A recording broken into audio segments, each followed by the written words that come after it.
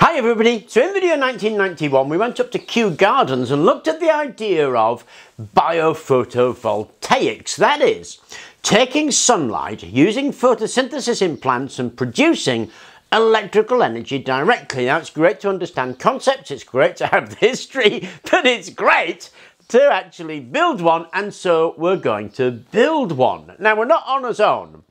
There are a couple of key players in this, and they are Planty, Moss FM, and the Green Fab Lab in Barcelona. It doesn't matter which plant you use, the essential process is the same. So, use that process of photosynthesis. The photosynthesis allows the plant to grow, it gives out waste products, and it's actually the microorganisms at the roots of the plants that are responsible for the production of electricity in the same way as a microbial fuel cell. Now, as they produce the electrons and the electricity, of course, carbon dioxide is produced. But then the plants are using up the carbon dioxide, which makes the whole thing net neutral. But essentially, it is a microbial fuel cell, but using photosynthesis. Hence the term biophotoelectric. Planty are a Dutch company who've put together trays on their roof where they're using grasses and a double electrode system as their plant battery. Moss FM is actually a bit of a experimental station, and getting about 4.5 volts out of that setup, and then demonstrating that you can do lots of different things with it. They play a radio and run a weather station. The Green Fab Lab have created a panel that they can charge a phone with, and they're proposing wall-mounted pods filled with moss that can create an energy system, and they've gone to the trouble of calculating how much area they would need of how much moss. So clearly moss is a very good candidate for this kind of work. So clearly moss is the plant of choice, and you can understand that. I mean, it appears to grow on nothing, it's incredibly robust, it loves to be wet, and it's absolutely everywhere. So moss it is. I've got some moss. It's right there on my roof, so all I have to do is get up there and collect it. Hey Luke!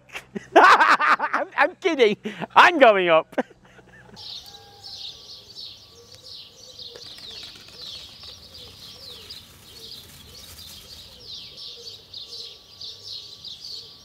Okay, that's my moss. Let's make a battery. Okay, so making this thing is, well, simplicity in itself. It's ridiculous how easy it actually is. All you really need is some kind of tray, and a whole load of kind of trays are gonna do it. I'm gonna use the top of a plastic pot. So we got this tray. Now we need a bottom electrode, and I'm going to use this stuff, which is graphite foil.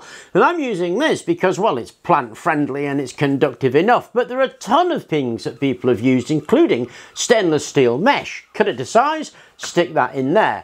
This is a bit of carbon felt, and you get this sort of stuff in odorators and cooker hoods, that sort of thing. Again, it's conductive, it's pure carbon, so it isn't going to kill the plants, but again, you could use alternatives like stainless steel mesh, which I have seen used. Now, if we stick that one on top of the other like that, it's just going to short out, so we need something between it, and again, a load of things work really well, right from cotton wool, wood shavings, and I use zeolite clay. You stick that on there.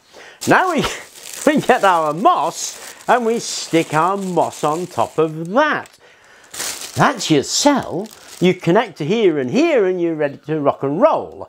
This stuff then photosynthesizes away, creates the energy, and we're able to collect it. But you can use all kinds of plants. If you're using a plant and seeds, you're going to need soil on there as well as the moss, but let's put a neater one together and see how it does. Now, it doesn't produce an enormous amount, so one of the best things you can do with it is wire this up to something like a supercapacitor that will store the energy for you, and then you can run something when the supercapacitor is full from when it's had a little bit of time in the sun.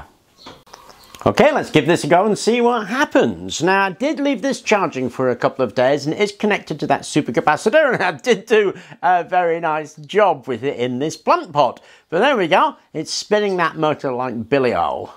With these plant batteries, don't forget to water them, because they work better with water. In fact, the more water, the better they are, which is why you're seeing these early versions as being aquatic plants and mosses.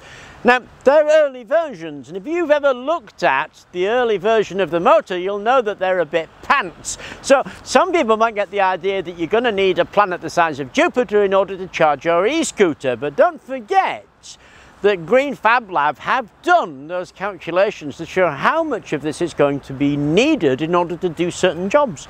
And it turns out, actually, it's quite impressive, even at this early stage, and it certainly makes a great project for a science fair or for you to investigate to try and improve it, because we have done improvements on this battery before.